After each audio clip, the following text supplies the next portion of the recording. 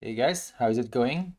Today's video is about creating a USB installer for Windows 11.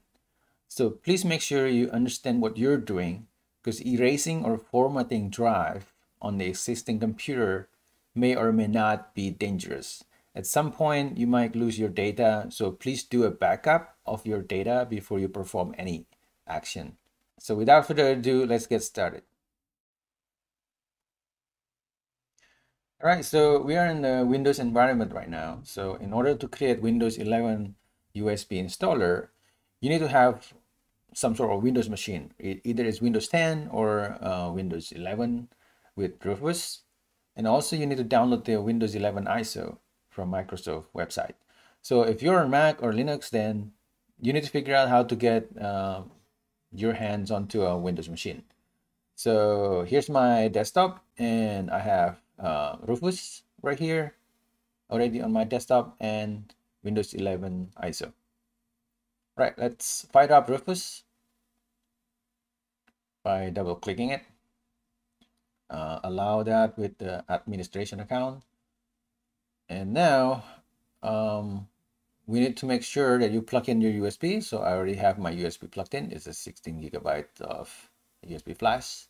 Now let's select the ISO. It's Windows 11 ISO that I choose.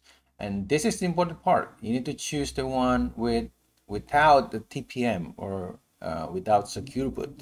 So I have a classic Mac Pro 2012, then I have to disable that.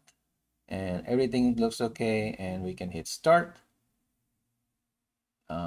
Make sure you understand that you're doing this on the right USB flash drive or you might lose your data.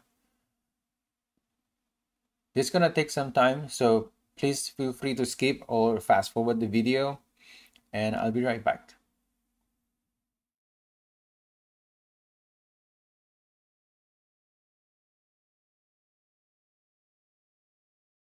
All right, so Windows 11 USB installer is ready to use. Now you can close the Rufus. And I'm gonna show you real quick on Windows Explorer and I'm gonna eject the drive. So let me put this a little bit over here. And if you look at this drive right there, that's your Windows 11 installer. So let's eject this drive. And that's basically it. This video is part of a playlist of installing Linux, macOS, and Windows 11 on the same machine.